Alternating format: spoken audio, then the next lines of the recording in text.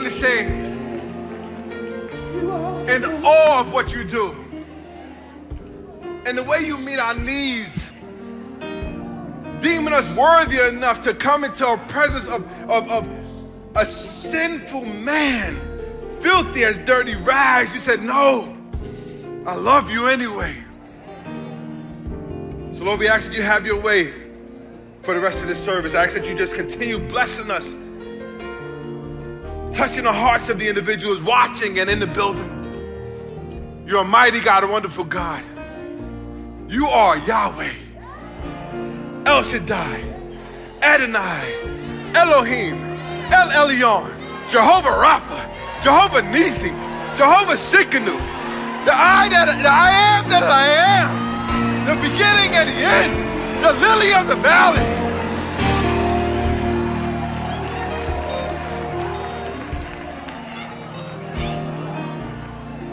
So Lord, we ask that you have your way.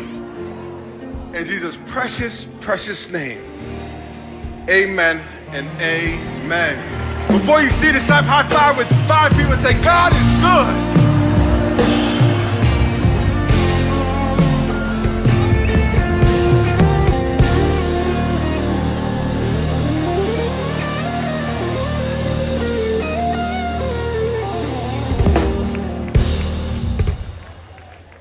You see, this when I hear just the word, the song Yahweh, and I was listening, somebody sent me on Instagram. I'm trying to remember who sent it to me so I can give him a shout out. Gene, you might have sent it to me. And they were explaining what Yahweh means. And in the Jewish language, there's no E and an A. And it's more of a breathing sound. And when you look at it, the girl was saying that it is, and they took it back to your first breath. You're saying Yahweh. And she said, even into your last breath, you're saying Yahweh. So when I hear that Yahweh, man, it just does something in my spirit. I just, and then the way that Joshie and Darwin, they sing, I'm like, man, we can stay in that place all day. All day. But we need these moments, right? We need these moments because these are the moments that I believe ministers to us differently. The word is good, right? The message from the minister on stage is good, but there's something when you are in a direct connection, like just talking to God yourself.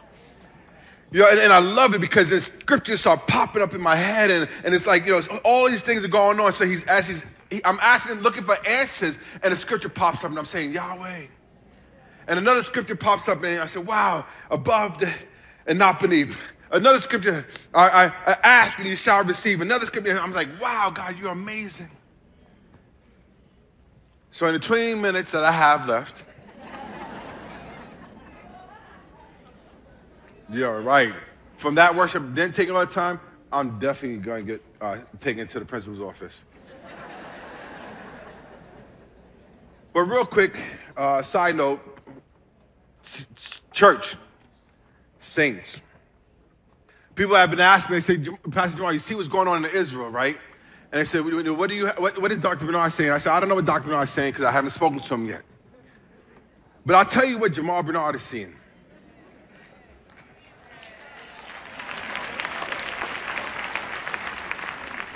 And I don't take it lightly that it's actually 50 years from the war of Yom Kippur to the date, 1973 to 2023.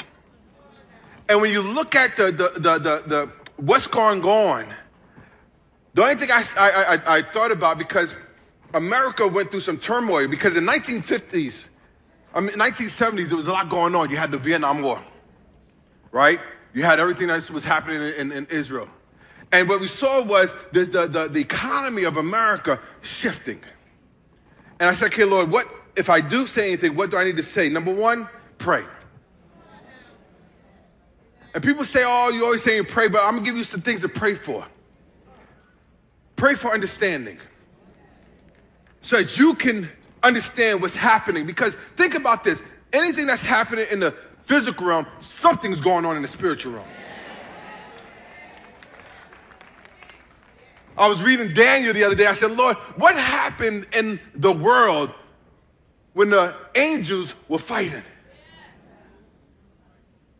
He said, Daniel, I had the answer, but I had to contend a little. So pray for understanding. Say, okay, Lord, what is happening spiritually?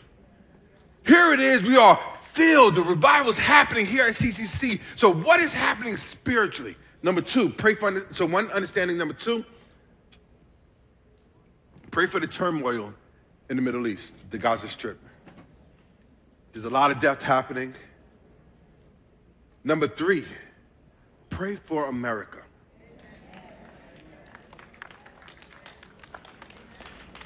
Pray for America, because the last time this happened, we had issues to the point where Saudi Arabia put embargoes on oil coming over here to America. And we already have oil issues because of what's going on in Russia. So think about it. So you had the Vietnam War, then the War of Yom Kippur. Now we have the Ukraine war that America is not involved in. And now we have another war 50 years later. Something's happening.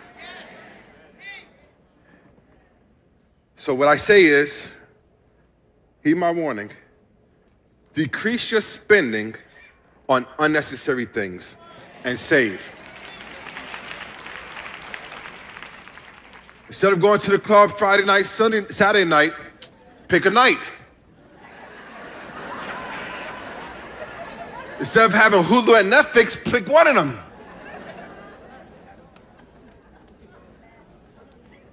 Get the candles out, husbands. Put the kids to bed and have day night at home. I'm telling you, decrease spending on unnecessary things and save. But at the same time, don't be afraid to make smart financial decisions. So this is what the Lord, I believe, it has given me. And even in a time as this, if you're smart, be prepared to prosper.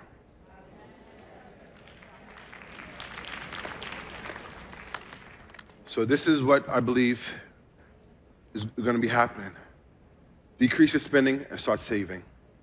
And why saving? Because you need to be prepared for opportunities that's going to come along, that you can be a part of, that's going to help bless you so that you can be out there in the world being a blessing to others. Amen? So that's the start. So I got 17 minutes. I'm excited about today. Today we're trying to do some new things, and we got the our little bit CCC swag supporting Breast Cancer Awareness Sunday. That's today, but it's the whole month, so we'll be supporting it and excited. We have some swag. So I'm giving this away, but we have it in the bookstore. So if you want to support, on the back it says from Deuteronomy 31:6, be strong and courageous. Do not be afraid or terrified because of them. For the Lord your God goes with you. He will never leave you nor forsake you.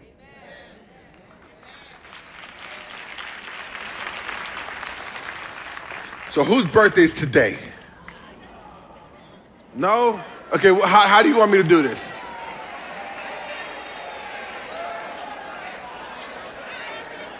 Wait, okay. People.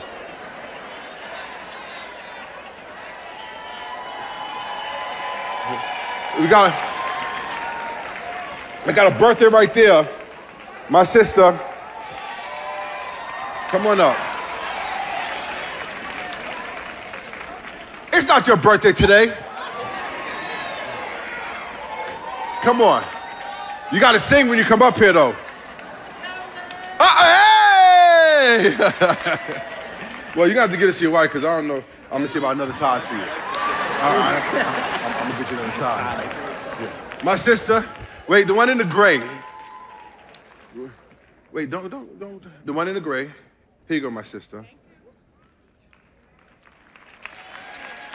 And you looking like, man, I missed out. So I got this special edition. You wear this color? She said, yes.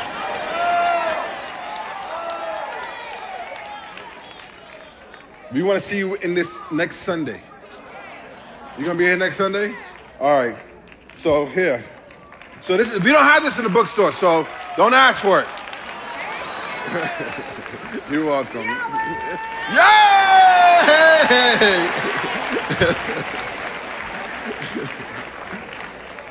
So the shirts are gonna be in the bookstore for sale. I don't know how much. They'll let you know. I had to post it, but it's gone. Amen, church? All right, so real quick, we're going to get into the word, 14 minutes. I know. I have a whole introduction, but I'm going to skip the introduction, get into some of this. Let's go to Job chapter 1, verse 1. Let's go to Job chapter 1, verse 1. We're reading out of the Message Bible.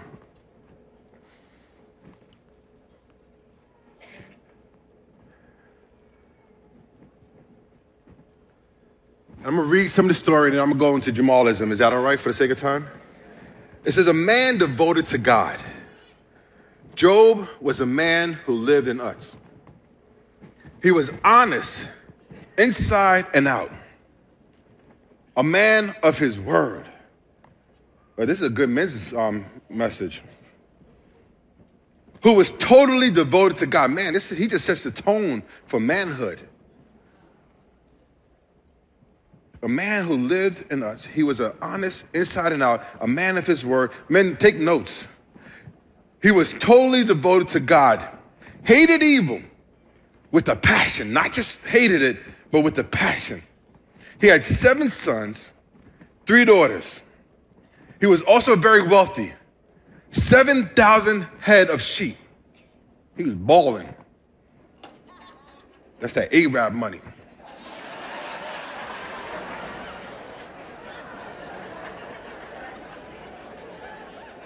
3,000 camels, 500 teams of oxen, 500 donkeys, and a huge staff of servants. The most influential man in all the East. His sons used to take turns hosting parties in the homes, always inviting their 3 sisters to join them in their merrymaking. When the parties were over, Job would get up early in the morning and sacrifice a burnt offering for each of his children, thinking maybe one of them sinned by defying God inwardly. Jacob made a habit of this sacrificial atonement just in case they sin. So I'm setting up the tone for the message today. The message for today is the power of perseverance. So here is Job. Job is living life. Things are good. He probably walked outside. I'm picturing Job in his house, right? And he goes outside early morning, Cafe Bustelo, Cafe con leche, opens the doors and just marvels. He's probably saying to himself, Yahweh. Because thinking he was devoted to God. And he's looking and he's observing. And here it is, he's up on life. Things are going good. And all of a sudden, the devil starts asking about him. And I said, Lord, I'm reading this. I said, I want that part, but the rest of the text, I don't want. The devil started asking about him. And for some of you in here today, somebody is making some noise about your relationship with God. Somebody is upset at the success of your relationship with God. Somebody is having a problem, and they're looking for your downfall. So here's Job. All those oxen he had, dead. His children, dead. The sheep, dead. The goats, dead. The house destroyed. And he went from the most influential individual to the bottom of the bottom. And to the point where he even had his wife. Husbands, don't look at your wives right now. He even had his wife saying, why don't you just die and curse God? Look at you, suffering. Give up, quit. That's what caused you to get into the problem you got into, this Jamalism. Because remember, he got stricken with boils and sicknesses, so it wasn't just his wealth, his family, but he personally went through some things. And I said, man, but Job never quit. So turn to your neighbor and say, neighbor, so you better not quit.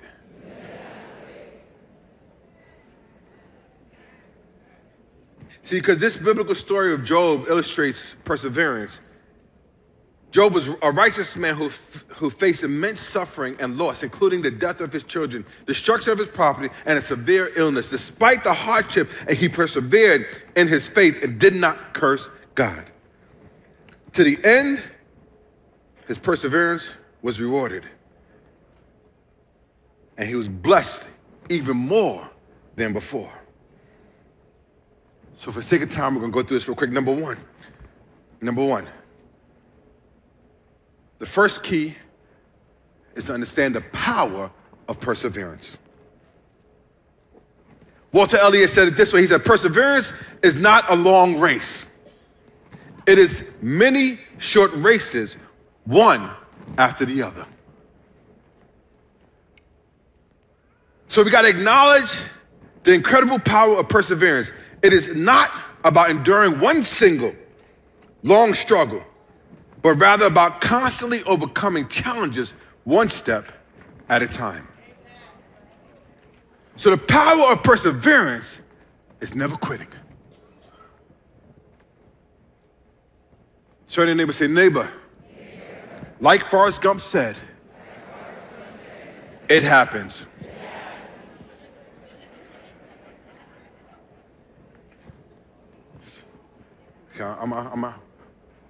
I'll extend this to you one Sunday that I'm going to be back here. Number two, the strength to overcome. The strength to overcome. So number one, power of perseverance. Number two, the strength to overcome. Our greatest glory is not never failing, but in rising every time we fall. I don't know who said that, but it was a good quote. Our greatest glory is not in never failing, but in rising every time we fall. So perseverance is about finding the strength to rise every time life knocks you down. It's about finding the strength to rise every time life knocks you down. It is a testament to resilience and a demonstration showing that setbacks are just opportunities to come back stronger. Setbacks are only opportunities to come back stronger. Somebody asked me, and we were talking, I just came back from Virginia. I was ministering Friday night at the conference, and then we did a staff leadership development Saturday morning, and they said, let me ask you a question, Pastor Jamaal, how's CCC doing? I said, CCC is doing great. They said, why? I said, because we're a resilient people.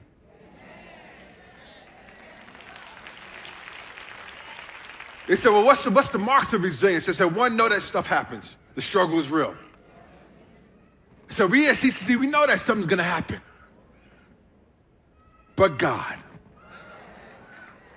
Come on, somebody say, but God. Yahweh! Yes! And number two, we know what to focus on.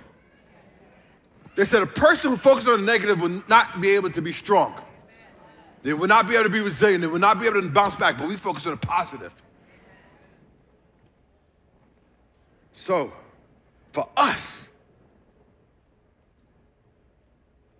a setback is a setup for the comeback. So number three, we got 5 minutes. So number one, say it with me. Number one, Come on, say it again. Number one? No, don't say number one with me. Tell me what.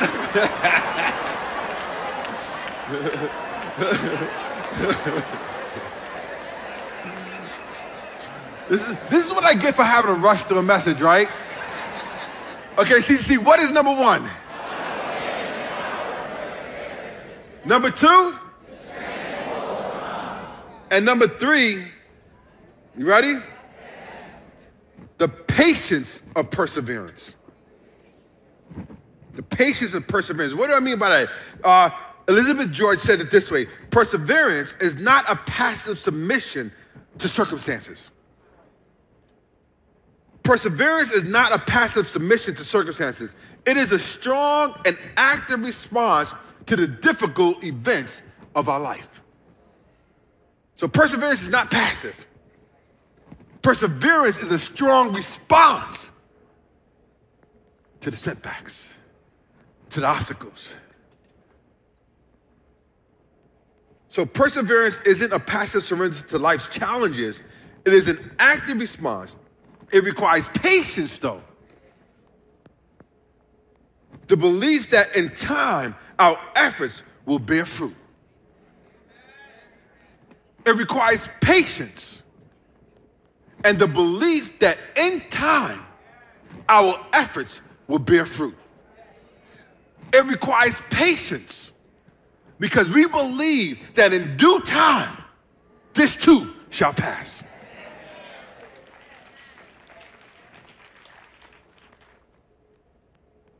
So, saints, number one is, number two is, and number three is, and number four, the rewards of perseverance. There's a reward. Say to your neighbor, say, neighbor. I don't know if you know this, but there's a reward with perseverance.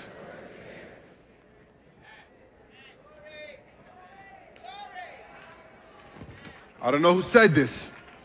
I just be finding these quotes. Perseverance, secret of all triumphs. Perseverance is a secret of all triumphs. And what do I mean by that? Triumph, my dear brothers and sisters, is born out of perseverance. I said again, triumph is born out of perseverance. It's the secret ingredient to achieve our goals and dreams. What's the secret ingredients? Perseverance. What's the secret ingredients? Say it, find a new neighbor, say new neighbor. Perseverance is the secret sauce.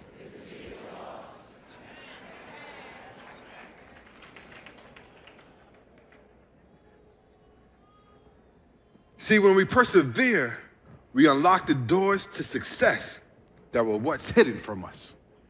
When we persevere, we unlock the doors of success that was once hidden from us. And I got a lot more to talk about. So, number one, saints.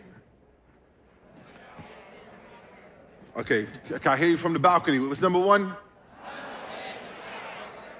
Number two. Number three. Number four. And number five, the endurance of faith. Endurance of faith. Because that's what's tested. Remember, doubt comes in when you question the nature and or character of the thing you're believing in. So when you're hit with a challenge, especially after reading a scripture that starts to challenge what you read, you start going through a process of questioning. Okay, Lord, I know what your word says, but right now, this is what reality is presenting. So there's a faith tension that you have.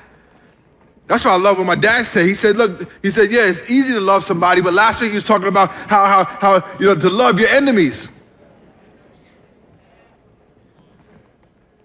So faith is taking the first step even when you don't see the whole staircase. Martin Luther King Jr.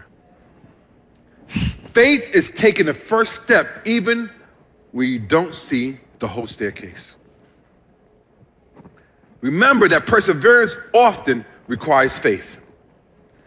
Faith in yourself, faith in your purpose, and faith in God. Even when the path ahead is unclear, taking that first step with faith is the essence of perseverance. Want me to repeat that? Even when the path ahead is unclear, taking the first step with faith is the essence of perseverance.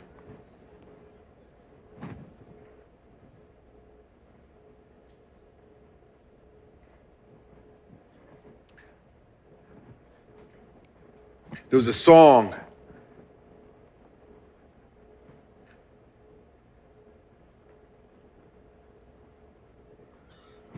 Man, it was a Kirk Franklin song. It was a good song too.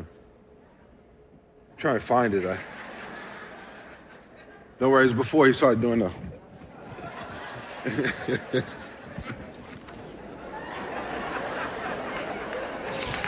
Forgive me, saints. All right, it's a great song, but in closing, let me see, what time the Jets are playing? Yeah, I still support them. It hurts. In closing, let us reflect on these quotes and the profound wisdom they offer about perseverance. May we find strength in the knowledge that with perseverance, we can overcome an obstacle, reach our goals, and ultimately achieve triumph in our lives. With perseverance. And you say, Pastor Jamaal, why is this the message for today? Because I had a whole nother message. And I was in my closet and I said, Lord, you know, we're celebrating, well, we're not celebrating, but we're acknowledging, we're celebrating the successful stories of individuals who overcame the obstacles. We're celebrating the individuals that still push through in spite of. When it comes to breast cancer, I said, Lord, so I need to know, what is it that you want me as your tool to say? And all I kept on hearing was perseverance. Don't quit. Perseverance. Things will happen. Perseverance. Obstacles will present themselves. Perseverance. Don't quit. Perseverance. And that's all I heard. And if this message is a message that's just to encourage you to say, no, I will persevere, because my perseverance becomes a testimony for God to use me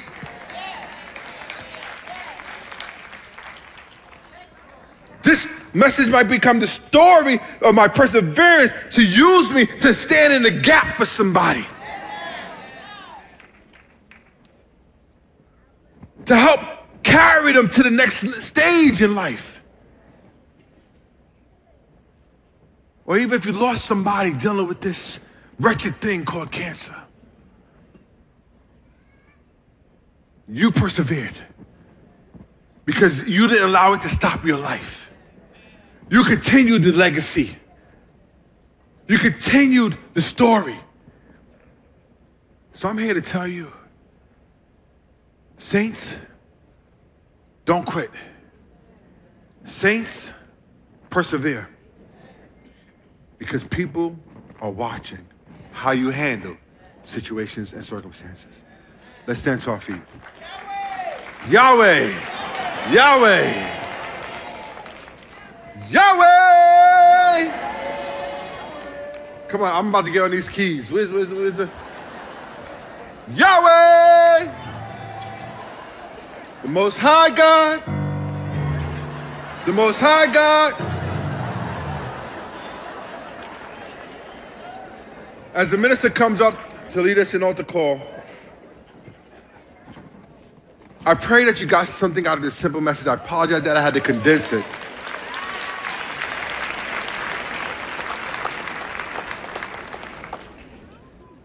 Understand the power of perseverance. I'm telling you, there's something that happens when you come out of your furnace. There's a ministry message that happens, that's developed and utilized by God when you come out of your furnace. So I'm turning it over to Minister Melissa.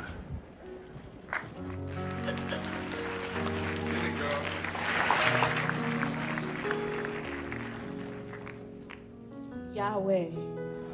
All right? Don't forget it. Carry it with you. Every time you breathe, as he stated, it's the breath of God. That's why the scriptures actually declares to let everything that have breath. We're wired to worship him. We're wired to praise him. Now, for those of us that actually know him personally, it sounds different, right? When we call out Yahweh. But there are some people in here today who may not know him personally. You have not accepted him into your heart as Lord and Savior. If that's you, I see everybody standing right now. So I'm going to ask for those of you that have not actually accepted Jesus Christ as Lord, if you could just raise your hand or wave your hand, because we want to pray for you. We don't want you to leave here and not be able to know him for yourself. I see that hand. Hallelujah. See, Jesus will leave the 99 and he will attend to the one. So even if there is one, is there anybody up in the top? I can't see. I got glasses and I still can't. Glasses are only for words, okay? All right, so let's turn our prayers to the young man. Could you come up to the altar for me, please? Yes, sir. Yes.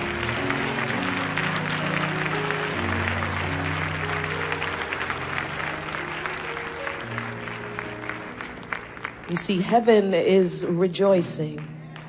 There's a party going on in heaven because of one.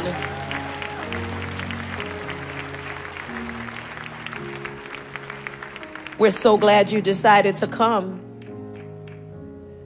God's love for you is so great. There's a young man that's standing behind you in support. For those of us that know how to intercede, let's pray. Hallelujah. The Lord preserved your life so that you could be here right now, so that you could change the course that you're on and align yourself and step with his spirit. The Lord has so many promises for you. Do you believe that? Do you believe that Jesus Christ died for your sins? Do you believe that he rose again? And he said, if you confess that with your mouth and believe in your heart, that you are saved. Jesus came just for you. And as we've been calling out Yahweh, the Most High God, I pray now for you. Come on, pray, extend your faith. Come on, we're not just spectators. We're praying for you. I don't know what your path has looked like over the past couple of years, but it doesn't matter as much as it does that God has been walking with you. It's been hard, but God's love for you is so great. And when the enemy comes in like a flood, the word says that God will lift up a standard against the enemy of your soul that's been trying to steal you from God's hands for a very long time, since you were a teenager. Yeah. But I pray right now. Come on, let's pray. We're not just observing. Hallelujah. I pray right now that you would take courage and believe him for the impossible. That God will open up the doors that you need open, and that he will show you his loving kindness in a very special way. I pray that as heaven is rejoicing for this moment right here and right now, that you will go and tell somebody about Yahweh. Something that you heard today or something that you remembered, because God is restoring your memory. And we speak shalom, shalom to you. Shalom, wholeness. Shalom, God's intentions for your life. Hallelujah. May the next time you come back here, you come back and you bring somebody else to let them know that God is here. He's in the building and you need to be here too. Amen. In Jesus' name. Hallelujah. Let's say something good. No, we're not saying nothing good. I like where you were going, but last announcement I did forget. You remember I didn't have my post-it? Men's, congratulations. Congratulations.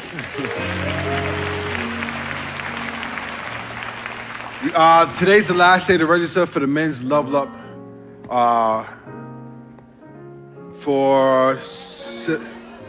I used to be Level Up by October 14th. Oh, next Saturday.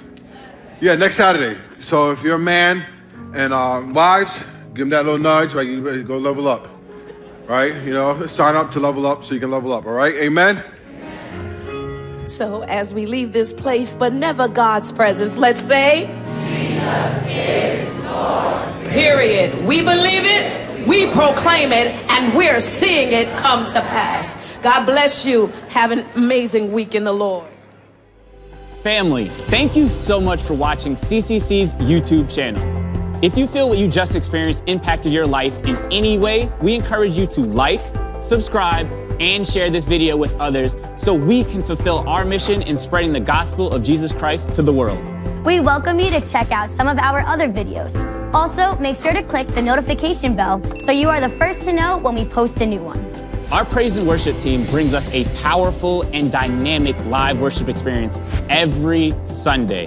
And trust me and Cameron when I say you do not want to miss it. Streaming times are in the description box below. And if you are looking for any other information about what's happening here at CCC, visit www.cccinfo.org. We hope to see you next Sunday, but for now, continue to have a blessed week in the Lord.